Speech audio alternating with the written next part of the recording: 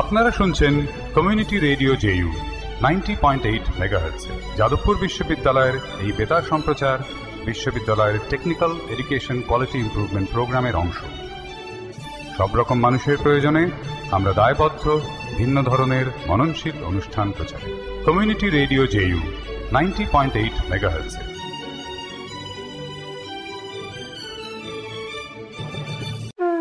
Radio জেইউতে শিশুদের জন্য সহজ পাঠ। কমিউনিটি রেডিওর মাধ্যমে শিশুদের পড়াশুনো উদ্যোগে পশ্চিমবঙ্গ শিশু অধিকার সুরক্ষা আয়োগ। কি বন্ধুরা, সকাল সকাল বসে গেছো তো? এখন ঠিক 11:30 বাজে, আর এখন সময় হচ্ছে সহজ পাঠের।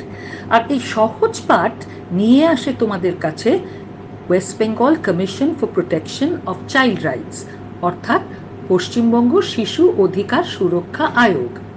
গলা বদল হয়ে গেছে না? ভাবছো আমি কে? আমি তোমাদের নতুন বন্ধু সুদেশনা দি। আজকের জন্য আমি তোমাদের সঙ্গে একটু যোগাযোগ রাখবো, আর সেই সঙ্গে তোমরা পড়াশোনার সঙ্গে সঙ্গে মন নিয়ে খেলা করবে, কারণ মন দিয়ে পড়াশোনাটা হচ্ছে মন নিয়ে খেলা। আজকে প্রথমেই থাকছে ক্লাস 4-এর জন্য পরিবেশ বিজ্ঞান সম্পর্কে একটা আলোচনা, পাহাড় অঞ্চলে মানুষের জীবিকা। আর এই আলোচনাটা করবেন হোপ ফাউন্ডেশনের 2 দিদি, সায়নিদি আর পূজাদি। তাহলে তোমরা মন নিয়ে খেলা করো, পড়াশোনা করো, একটু আনন্দ করো। আমি হোপ কলকাতা ফাউন্ডেশনের পূজাদি, আর আমার সাথে আজকেও আছে হোপ কলকাতা ফাউন্ডেশনের সায়নিদি। আজকে আমরা 4র্থ শ্রেণীর পরিবেশ পড়ব। পরিবেশ বইয়ের 7ম অধ্যায়ের জীবিকা ও সম্পদ, তার মধ্যেই আছে 100 পৃষ্ঠাতে পাহাড় অঞ্চলে মানুষের জীবিকা। এই পাহাড় অঞ্চলে মানুষের জীবিকা সম্পর্কে আজকে আমরা আলোচনা করব। তাহলে শুরু করা যাক। রোশনদের পরিবার দার্জিলিংয়ে পাহাড় ছেড়ে সমতলে চলে এসেছে। রোশনের বাবা ওখানে চা পাতা তৈরির কারখানায় কাজ করেন। রোশন রহমতকে জিজ্ঞাসা করলো, তোর বাবা কি করেন?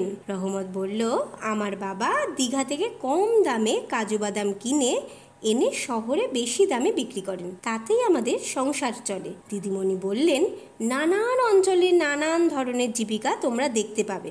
আবার চাষ করা বা মাছ ধরার মতো জীবিকা নানা অঞ্চলে দেখা যায়। কে কোথায় থাকেন তার ওপর নির্ভর করে জীবিকার ধরন অনেকটা নির্ভর করে।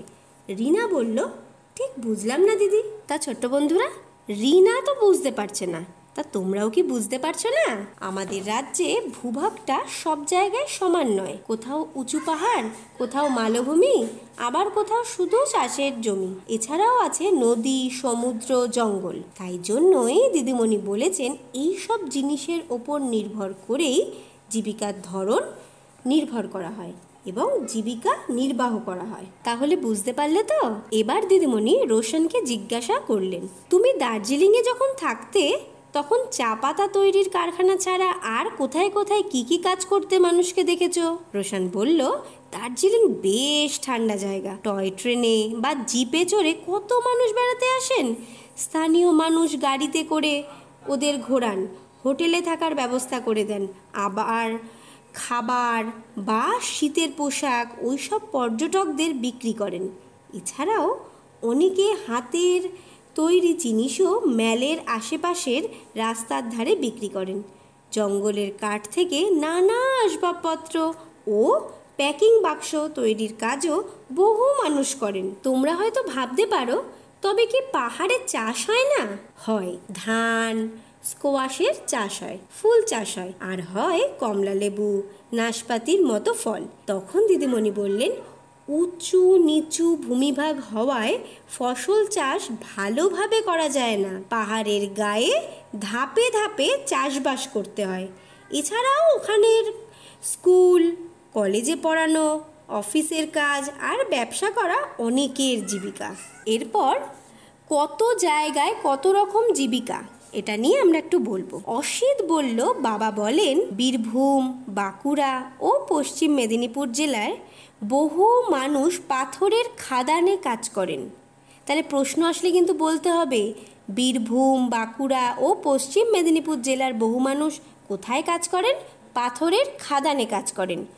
জাহাঙ্গীর বলল, একবার ট্রেনে যেতে যেতে রানীগঞ্জে কয়লা খনির কথা আমি শুনেছিলাম। তা পূজাদি, শুধু রানীগঞ্জ কেন, বর্ধমান জেলার আরও অনেক জায়গায় কয়লা তোলা হয়। এই কাজে বহু মানুষ কাজ করে জীবিকা চালান, আর এই কয়লাকে ব্যবহার করেই গড়ে উঠেছে নানা কলকারখানা, বিদ্যুৎ কেন্দ্র। এতেও অনেক মানুষ কাজ করেন। পাহাড় ও মালভূমির অংশটুকু বাদ দিলে পশ্চিমবঙ্গের বাকি প্রায় সমস্ত অংশেই সমভূমি বা নিচু জলাজমি। এসব জায়গার মানুষ কৃষিকাজ, মাছ ধরা, ব্যবসা করা বা নানা অফিসে চাকরি করেন। রুমা বলল, জঙ্গলের আশেপাশে যারা থাকেন তাদের তো অফিসে চাকরি বা চাষের কাজ করার সুবিধা নেই, তবে তাদের জীবিকা কি? মনীষ বলল, জলপাইগুড়িতে জঙ্গলের পাশে আমার মামার বাড়ি।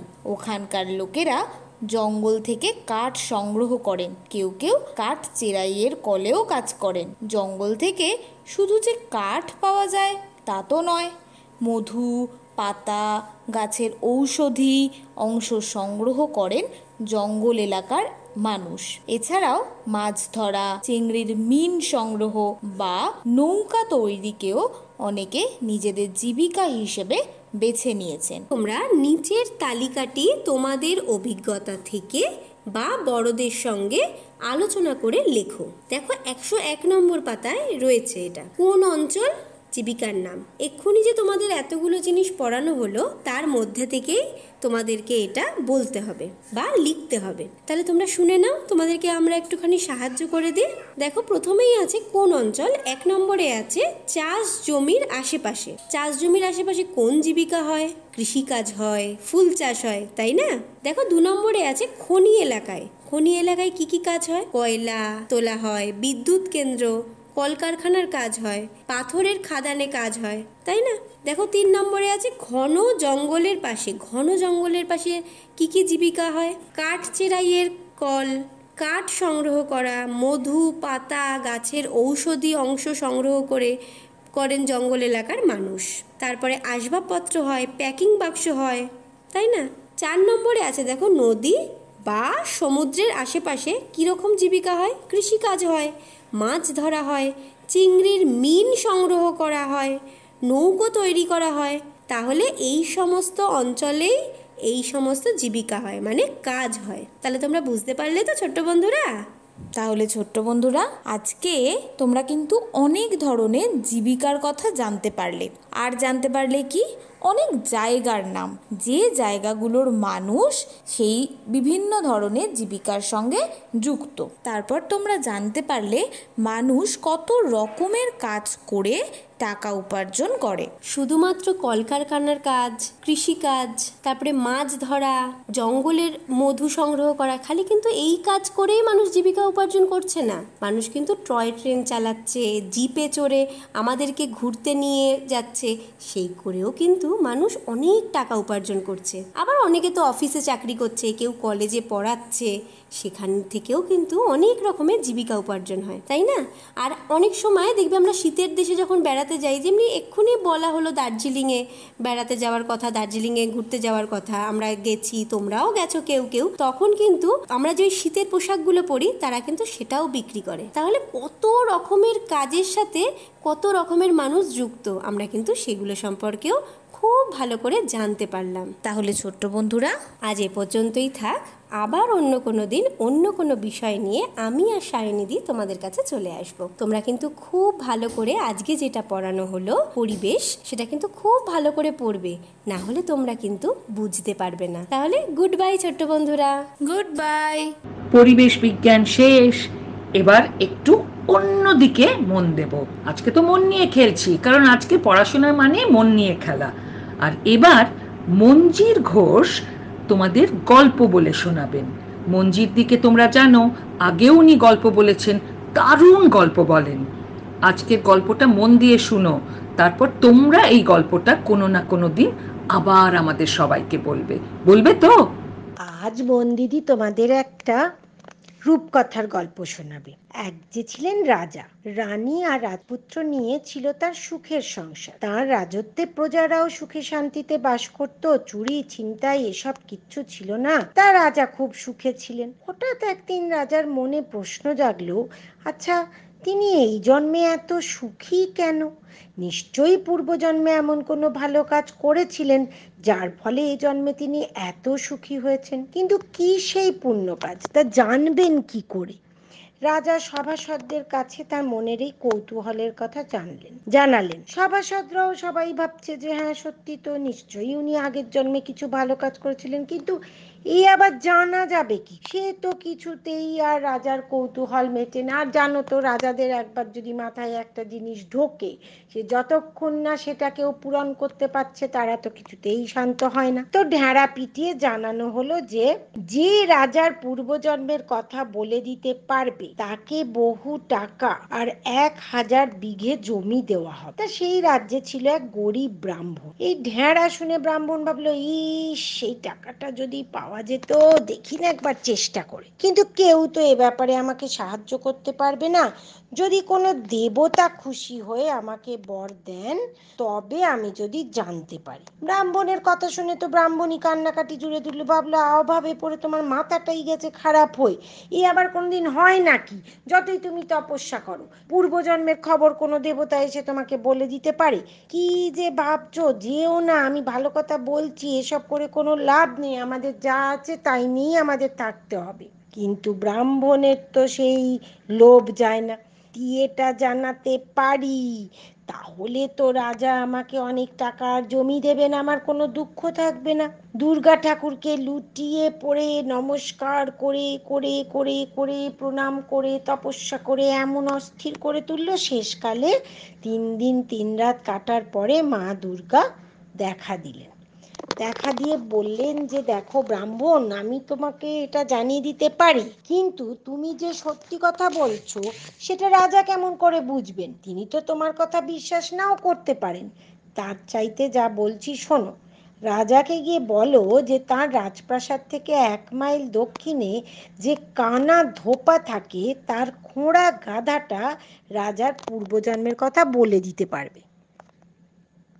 এই কথা বলে মা দুর্গা তো অদৃশ্য হয়ে গেলেন।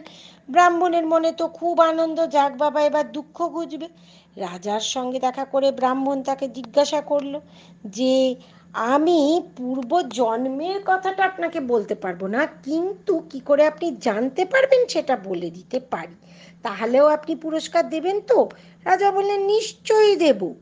এবার ব্রাহ্মণ রাজাকে জানালো, মহারাজ, আপনার প্রাসাদের 1 মাইল দক্ষিণে এক কানা ধোপা থাকে, তার খোঁড়া গাধাটি আপনার পূর্বজন্মের কথা বলে দিতে পারবে। ব্রাহ্মণের কথা শুনে রাজা খুবই অবাক হলেন যে আবার কি, গাধায় কি কথা বলে? যাই হোক, তবুও তিনি লোক পাঠালেন। সত্যি এমন গাধা আছে কিনা? হ্যাঁ, তা তো আছে। গাধাটার এই প্রশ্ন শুনে চোখ দিয়ে জল পড়তে লাগলো। কাঁদতে কাঁদতেই সে উত্তর দিল, মহারাজ, আপনার রাজপ্রাসাদের উত্তরে এক গভীর বন আছে। সেই বনের মধ্যে যে পুকুর আছে, তার একধারে একটা শেওড়া গাছ আছে, আর এই শাঁকচুন্নি একটা ওই গাছে থাকে। সে আপনার প্রশ্নের উত্তর দিতে পারবে, তবে একলা গভীর রাতে আপনাকে সেখানে যেতে হবে, নইলে শাঁকচুন্নি দেখা পাবেন না। রাজার তো এত জানার ইচ্ছে, একা একাই রাত দুপুরে শাঁকচুন্নির কাছে গিয়ে উপস্থিত হয়ে জানতে চাইলেন। রাজার প্রশ্ন শুনে শাঁকচুন্নি কোনো উত্তর না দিয়ে হঠাৎ বিকট সুরে কেঁদে উঠল। এই কান্না শুনে রাজা তো থরথরিয়ে কেঁপে উঠে একেবারে অজ্ঞান। এর মধ্যে ভোর হয়ে গেছে, শাঁকচুন্নিও নেই। রাজা তো বাড়ি ফিরে এলেন। তারপর নিজেকেই ভাবলেন মনে মনে যে বাবা, আমি এত ভীতু, একটা শাঁকচুন্নির কান্নায় এত ভয় পেয়ে গেলাম। তখন আবার তিনি সেই রাত্রিরে গিয়ে সে শাঁকচুন্নির সঙ্গে দেখা করলেন। এইবার শাঁকচুন্নি কাঁদতে কাঁদতেই বলল, রাজার মন্ত্রীর যে 8 বছরের মেয়েটি আছে, ওই আপনাকে সব কিছু বলতে পারবে। পরের দিন সকাল হতেই মন্ত্রীকে ডাকিয়ে রাজা বললেন যে 8 বছরের মেয়েটাকে শিগগির সঙ্গে করে নিয়ে এসো, আমি ওর সঙ্গে দেখা করতে চাই। এইবার রাজা মেয়েটিকে জিজ্ঞেস করলেন, আচ্ছা মা, আমি পূর্বজন্মে কি ছিলাম আর কোন পুণ্য কাজ করেই বা এই জন্মে এত সুখ ভোগ করছি, আমাকে বলো না। মেয়েটি তখন বলতে শুরু করলো, অনেক অনেক বছর আগে এই দেশে এক গরিব ব্রাহ্মণ তার স্ত্রী, ছেলে ও ছেলের বউকে নিয়ে বাস করতেন। ব্রাহ্মণ বেচারি ভিক্ষা করে সংসার চালাতেন। এত গরিব ছিলেন যে একদিন ভিক্ষে করতে না পারলে আর হাঁড়ি চড়ত না। একবার 7 দিন 7 রাত ধরে সমানে ঝড় বৃষ্টি হলো, আর ব্রাহ্মণও উপোস করে থাকতে লাগলেন। কেননা এই কদিনের বৃষ্টির চোটে তো তারা আর বেরোতেই পারছে না, ভিক্ষেও করতে পারছে না। তো ঝড় বৃষ্টি থেমে গেলে ব্রাহ্মণ তো বেরোলো, কিন্তু যার কাছেই যায় সেই গালমন্দ করে ব্রাহ্মণকে তাড়া করে, বলে, হ্যাঁ, এই ঝড় বৃষ্টিতে আমরাই খেতে পাইনি, তোমাদের এখন ভিক্ষে দেবো, যত। যাই হোক, কোনো মতে একটু চাল জোগাড় হলো। তো সেই চাল নিয়ে তারা রান্না বান্না করে সবে খেতে বসবে, এমন সময় দুজন ক্ষুধার্ত ব্রাহ্মণ অতিথি এসে হাজির হলো। তারা বলল যে, আমরা 3 দিন 4 দিন হলো কিচ্ছু খেতে পাইনি, কিছু যদি আমাদের আপনি দেন। ব্রাহ্মণের বউ ব্রাহ্মণী, সে তো জানেই ব্রাহ্মণের ভীষণ দয়ার শরীর, এক্ষুনি এই যেটুকু যা রান্না হয়েছে সব ওদের তুলে দেবে। তাই সে করলো কি, ছেলেকে ইশারা করে নিজের ভাতের পাতা তুলে নিয়ে ভেতরে চলে গেল, আর ছেলেও তাই করলো।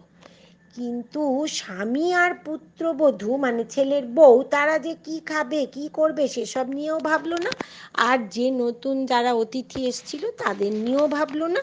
আর তারা ভাবলো, আগে বাবা আপনি বাঁচলে বাপের নাম, আমরা তো আগে পেট ভর্তি করি। এইসব দেখে ব্রাহ্মণ আর তার বৌমার তো লজ্জায় মাথা কাটা গেল। এরপর ব্রাহ্মণ অতিথি দুজনকে খেতে ডাকলো, কিন্তু অতিথি দুজন ব্রাহ্মণ ও তার ছেলের বউকে ছাড়া খেতে রাজি নয়। যে না না, তোমরা অভুক্ত থাকবে, আমরা খেয়ে নেব, সে আমরা চাই না, আমাদেরও পেট ভরুক তোমাদেরও পেট ভরুক, এসো যা আছে আমরা এই 4 জন মিলে অল্প করে খাই। তো ব্রাহ্মণ আর তার ছেলের বউ যদিও নিজেরা না খেয়ে খাওয়াতে চেয়েছিল, তার হলো না, তারাও খেলো। ঘরের ভেতরে ব্রাহ্মণের স্ত্রী আর ছেলে তো বসে বসে নিজেদের ভাগ গপাগপ খেয়ে শেষ করলো। মন্ত্রীর মেয়ে তার কাহিনী শেষ করে বলল, মহারাজ, আপনি পূর্বজন্মে ছিলেন ওই ব্রাহ্মণ, নিজের মুখের খাবার দিয়ে নিজের কথা না ভেবে অতিথির যত্ন করেছিলেন, আর সেই পুণ্যেই আপনি এই জন্মে এত সুখী একজন রাজা হয়েছেন। যে খোঁড়া গাধাটার কাছে আপনি গেছিলেন, সেই ছিল গত জন্মে আপনার ছেলে, আর শেওড়া গাছের ওই শাঁকচুন্নি, ও ছিল আপনার স্ত্রী। রাজা এবার বললেন, আর আমার ছেলের বউ, যে আমার মতোই নিজের মুখের খাবার দিয়ে অতিথি সৎকার করেছিল, তার কি হলো? সে কোথায় আছে? মেয়েটি এবার লজ্জায় মাথা নিচু করে বলল, সে কথা আমি বলতে পারবো না মহারাজ। রাজা কিন্তু ব্যাপারটা বুঝতে পারলেন। তিনি বলে উঠলেন, বুঝেছি, তুমি ছিলে গত জন্মে আমার ছেলের বউ, তাই না? মেয়েটি চুপ করে থেকে বুঝিয়ে দিল, রাজার অনুমানই ঠিক। রাজা এবার স্নেহ ভরে মেয়েটির মাথায় হাত বুলিয়ে দিলেন, আর মন্ত্রীকে ডেকে বললেন, মন্ত্রী মশাই, আপনার এই মেয়েটিকে আমার খুব পছন্দ হয়েছে, এর সঙ্গেই আমার ছেলের বিয়ে দেব। এর বেশ কিছুদিন পরে যথাসময়ে রাজার ছেলের সঙ্গে মন্ত্রীর মেয়ের বিয়ে হয়ে গেল। রাজা ছেলে আর ছেলের বউকে নিয়ে পরম সুখে দিন কাটাতে লাগলেন। আর যে গরিব ব্রাহ্মণ রাজাকে পূর্বজন্মের খবর জানার উপায়টা বলে দিয়েছিল, সেই যে দুর্গা ঠাকুরের কাছ থেকে সব জেনে এসে রাজাকে বলল, তাকে রাজা বহু টাকা আর 1000 বিঘে জমি দিলেন। তার দুঃখও ঘুচে গেল। তো সবাই সুখে শান্তিতে থাকতে লাগলো। শুনলে তো গল্প রাজার। তার মানে দেখো, তুমি যদি নিজের ভালোটুকু না ভেবে অন্যের ভালোটাও ভাবতে শেখো, অন্যের জন্য চিন্তা করো, তাহলেই কিন্তু তুমি সব থেকে সুখী হতে পারবে। তাহলে মনে থাকবে তো গল্পটা? দেখি তো এই সপ্তাহে তুমি কার জন্য কি করতে পারো, নিজেই ভেবে ভেবে বার করো। কিছু একটা কাজ অন্যের ভালোর জন্য করে ফেলো, তাহলে দেখবে নিজেরও ভালো লাগবে। আর কি বলা যায়, পরের জন্মে হয়তো তুমি হয়ে গেলে সেই সুখী রাজা, হতেও তো পারে। তাহলে মন দিদি এখন চললো, আসি তবে। দেখতে দেখতে এই সহজ পাঠ প্রায় 1 বছর ধরে চলছে। 1 বছর ধরে এই রেডিও জেইউ অর্থাৎ আমাদের যাদবপুর ইউনিভার্সিটির কমিউনিটি রেডিওর মাধ্যমে তোমাদের সঙ্গে আমাদের যোগাযোগ হচ্ছে। আমাদের মানে এই বেশ অনেক রকম এনজিও দিদিদের, অনেক টিচারদের, আমাদের কমিশন বা আয়োগের সবাই আমরা তোমাদের সঙ্গে যোগাযোগ করতে পারছি। এই যোগাযোগ করার ফলে আমাদের কি ধরনের অভিজ্ঞতা হয়েছে সেটা আমরা তোমাদের সঙ্গে শেয়ার করতে চাই। আর আজকে সেই অভিজ্ঞতা শেয়ার করবেন IPER তাদের টিচার এবং ছাত্ররা। ছাত্র মানে ছাত্র ছাত্রী দুটোই, ছেলে মেয়ে সবাই। শুরু করা যাক। আমি গৌরী রায়চৌধুরী, আইপারের মাধ্যমে সহজ পাঠের সাথে যুক্ত হয়েছি। এই করোনা আবহে ছাত্রছাত্রীদের কাছে শিক্ষার আলো পৌঁছে দেওয়ার জন্য শুরু হলো আলোচনা। আইপার থেকে প্রস্তাব রাখা হয়েছিল রেডিওর মাধ্যমে শিক্ষাদান। এই পরিকল্পনাকে বাস্তবায়িত করার জন্য এগিয়ে এলো শিশু সুরক্ষা আয়োগ, কমিউনিটি রেডিও জেইউ আর শিক্ষার ডালি নিয়ে একসাথে এগিয়ে এলো আইপার, save the children, hope foundation. শিক্ষিকা হিসাবে এ আমার কাছে এক নতুন অভিজ্ঞতা। আমি পড়াই ফাঁকা ঘরে, সহজ পাঠ পৌঁছে যায় ঘরে ঘরে। শিক্ষাকে সহজ ও সুন্দরভাবে ঘরে ঘরে পৌঁছে দেওয়ার জন্য আজ সহজ পাঠের জন্মদিনে সহজ পাঠকে জানাই আমার আন্তরিক অভিনন্দন। আর শিশু সুরক্ষা আয়োগ, community radio JU, আইপার, save the children O hope ফাউন্ডেশনকে জানাই আমার আন্তরিক শুভেচ্ছা। নমস্কার। আমার নাম একিদা খাতুন। আমি রাজেন্দ্র শিক্ষা উচ্চ বালিকা বিদ্যালয় ৫ম শ্রেণীতে পড়ি। আমি রোজ আইপারে আসি, রেডিওতে পড়ি, শুনি, শিখি। আমি আজকে একটা কবিতা বলবো। আজকে মোদের খুশির দিন, সহজ পাঠের জন্মদিন। আইপারেতে আসতে পেরে মন ভরে যায় খেলে পড়ে। রেডিওতে পড়তে পেয়ে খুশি হলাম সবার চেয়ে। কমিউনিটি রেডিওর জেইউ জানাই মোরা এবিক থ্যাংক ইউ। গল্প শোনা, বাংলা পড়া, মজার জিনিস কতই ভাই। অঙ্ক করা কঠিন হলেও কষ্ট মোদের কিছুই নয়। ইংরেজিতে বুক দূর দূর শিখে নিলাম, নেই কো ভয়। আজ আমরা সবাই খুশি, সহজ পাঠের তুলনা নাই। আয়োগের দিদিরা বড্ড ভালো তোমরা, তোমরা দাও সুরক্ষা, আমরা জানাই শুভেচ্ছা। My name is Rajashree Bose. I study in class 5. My school is Taliganj Girls High School. Today is Sohoj's birthday. Now I will recite a poem. Sohoj starts our day. It fills our lives with gay. In a week, the 3 days, Monday, Wednesday and Friday, we never miss together in the open class of IPER to hear the lessons of Sohoj. It gives our day a good start. Sohoj, we all love you. A very happy birthday to you. A heartfelt thanks to SCPCR and Radio Community JU. আমার নাম তন্বী খাতুন। আমি রাজেন্দ্র শিক্ষা সাধন প্রাথমিক বিদ্যালয় ২য় শ্রেণীতে পড়ি। আমি সহজ পাঠের জন্মদিনের একটা কবিতা বলবো। আহা কি আনন্দ আকাশে বাতাসে, সারে সারে শিশু আসে, কত পড়া আইপার ক্লাসে। আজকে মোদের বড় খুশির দিন, সহজ পাঠের সহজ পড়া, শুভ জন্মদিন, আহা শুভ জন্মদিন। আজ সুরক্ষা আয়োগের সেবায় আমরা পড়ছি খুশির হাওয়ায়। আমরা হয়েছি স্বাধীন, আহা হয়েছি স্বাধীন। আজ নৈকো মোরা ভব ঘুরে, স্কুলের পড়া করছি ঘরে। আজ কমিউনিটি রেডিওর জেইউকে মনে পড়ে, সেলাম করি বারে বারে। আহা কি আনন্দ আকাশে বাতাসে, আহা কি আনন্দ আকাশে বাতাসে। I am Joita Sen from IPER, a teacher of Sohoj Path, the community radio program conducted by JU. It has been a wonderful experience for the past 1 year in sharing my knowledge with the young ones who have missed their school during the entire pandemic situation. However, Sohoj Path had made it possible to impart education to these children. It had been a great effort by Sohoj Path to convert the mornings into interesting educative sessions for these children at home. Today, at the completion of its 1 year, I wish success to the entire team of Sohoj Path. Thank you SCPCR and Community Radio JU for making me a part of this entire program. আজকে আমাদের সময় প্রায় শেষ, কিন্তু পুরোপুরি শেষ হয়নি, তাই তোমাদের একটা গান শোনাবো। এই গানটি লিখেছেন চন্দ্রিল ভট্টাচার্য, আর এই গানটি তৈরি করেছেন উপল, আর তার সঙ্গে ছিল অনিন্দ চট্টোপাধ্যায়। চন্দ্রিল, উপল, অনিন্দ এরা তিনজনেই একটা ব্যান্ড আছে চন্দ্রবিন্দু বলে, তার সঙ্গে যুক্ত, কিন্তু ওরা এই গানটা তোমাদের সবার জন্য করেছে। আর এই গানে রয়েছেন আরও অনেকে যারা গলা মিলিয়েছেন, এবং এই যে ভিডিওটা, সেটা যদি তোমরা দেখতে চাও তোমরা কখনো দেখতে পারো ইউটিউবে। সেই ভিডিওতে রয়েছেন প্রসেনজিৎ চট্টোপাধ্যায়, রয়েছে মিমি চক্রবর্তী, রয়েছে দিতিপ্রিয়া, রয়েছে আরিয়ান ভৌমিক। এরা সবাই অ্যাপিয়ার করেছে এবং তোমাদের সঙ্গে এই নেট নিয়ে, এই ধরনের ইন্টারনেট, কম্পিউটার, এইসব নিয়ে কথা বলেছেন। কারণ নেটটা বা জাল, এটা আমাদের জীবনের একটা অঙ্গ হয়ে গেছে।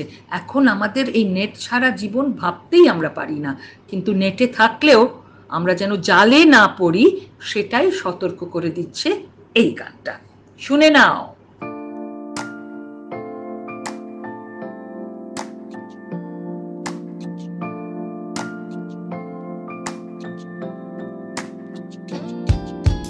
সাইবার ক্রিমিনাল বিছিয়ে রাখছে জাল, আলাপ করে হাতিয়ে নেবে ডেটা পার্সোনাল, হ্যাক করবে, হ্যারাস করবে, ব্ল্যাকমেল, বেকায়দা, ফেক প্রোফাইল খুলে তুলে নেবে ফায়দা।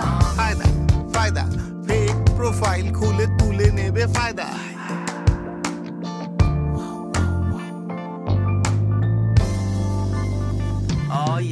আমরা ছোট্ট, আমরা কচি, আমরা ছোট্ট, আমরা কচি, হতে পারে ভুল, সেই জন্যই থাকতে হবে ডাবল কেয়ারফুল। হ্যাঁ, double careful, double careful. Virtual বন্ধু হবে চেনা হাতে গোনা, চেনা চেনা চেনা হাতে গোনা। নেটে থাকবো নিশ্চয়ই, কিন্তু জালে পড়বো না। নেটে নেটে নেটে নেটে নেটে নেটে নেটে থাকবো নিশ্চয়ই, কিন্তু জালে পড়বো না। হ্যাঁ, জালে পড়বো না, না জালে পড়বো না। ইন্টারনেটে খেলবো পড়বো, তবু ফাঁদে পড়বো না। ইন্টারনেটে খেলবো পড়বো, তবু ফাঁদে পড়বো না।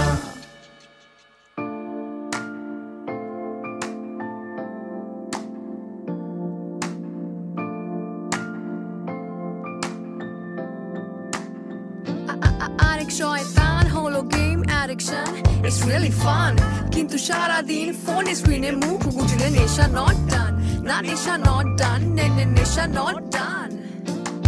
অচেনা অ্যাপ আছে, সঙ্গে আছে লোভনীয় লিঙ্ক, ক্লিক করলে হতেই পারে Titanic sync. Titanic sync, Titanic sync, Titanic sync. App আছে, সঙ্গে আছে লোভনীয় লিঙ্ক, ক্লিক করলে হতেই পারে টাইটানিক সিঙ্ক।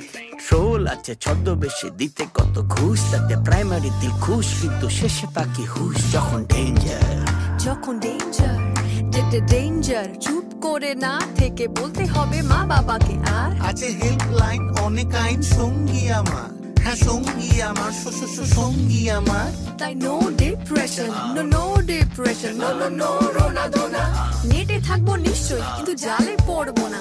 নেটে নেটে নেটে নেটে নেটে নেটে নেটে থাকবো নিশ্চয়ই, কিন্তু জালে পড়বো না। হ্যাঁ, জালে পড়বো না, না জালে পড়বো না। ইন্টারনেটে খেলবো পড়বো, তবু ফাঁদে পড়বো না। ইন্টারনেটে খেলবো পড়বো, তবু ফাঁদে পড়বো না। ইন্টারনেটে খেলবো পড়বো, তবু ফাঁদে পড়বো না। ইন্টারনেটে খেলবো পড়বো, তবু ফাঁদে পড়বো না। আজকের জন্য এখানেই শেষ। আজকে টাটা বাই বাই বলার সময় এসে গেছে। শোনো তোমরা, ভালো থেকো, পুজো আসছে। পুজোর আগে নিজেদের সাবধানে রেখো, সবসময় মাস্ক পরো, বাইরে বেশি ঘুরো না, এখন হাত ধুয়ো আর আনন্দে থেকো। মনে রেখো আমরা সবসময় তোমাদের সঙ্গে আছি। আর সোম, বুধ, শুক্র আমাদের সহজ পাঠের আসরে অবশ্যই তোমরা আসবে। আজকে আসি, টাটা, বাই বাই।